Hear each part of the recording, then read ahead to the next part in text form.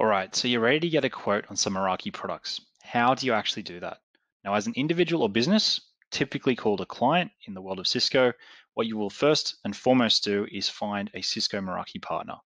Now, what these are third-party businesses that are authorized to sell Cisco products and have done additional training to mean that they can also sell Cisco's Meraki product line. Now, typically these are called MSPs or managed service providers. And you can think of them as basically an outsourced IT department. They'll typically bundle together Cisco products, Meraki products, third-party products into a solution for businesses. And this is where they can look after and manage a lot of the IT requirements of businesses, especially ones that aren't big enough or don't have the capacity internally to look after their own IT needs and infrastructure. Now, that is one way that Cisco is sold. The other way that typically Cisco Meraki products are sold is through online stores. And these are partners as well, but they very much are not a managed service provider. They're simply doing a sale of the product itself, and that's basically where the support ends. And it's up to the client then to manage, monitor, configure their own Meraki products.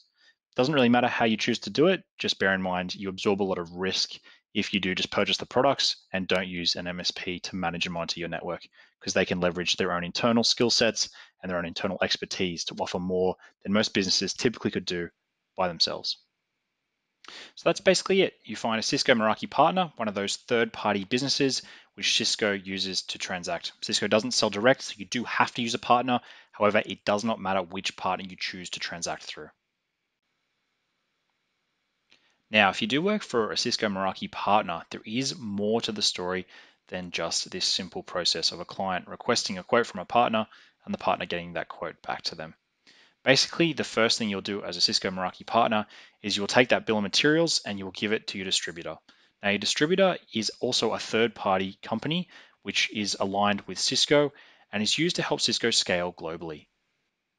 Now, the distributor will create what's called a deal ID or a DID, and these are used in a program called CCW or Cisco Commerce Workplace to actually track an opportunity and claim any active promotions. So the distributor tries to claim the active promotions which are relevant to the end user, depending on what their business type is and what the promotions running are. And then what that does is it flags with Cisco. And then Cisco will approve those if applicable. It will reject them if they're not applicable. Once that pricing has been, say, approved, for example, the distributor will then get a quote back to the partner. That's the partner's buy price. The partner will then add their own margin, and then they will quote the client. And that's basically how a quote is generated.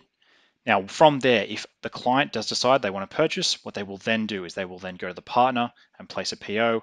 The partner will invoice them for that PO, and then the partner will work with the distributor to actually place that order on Cisco. And what that effectively means is the order is then being processed.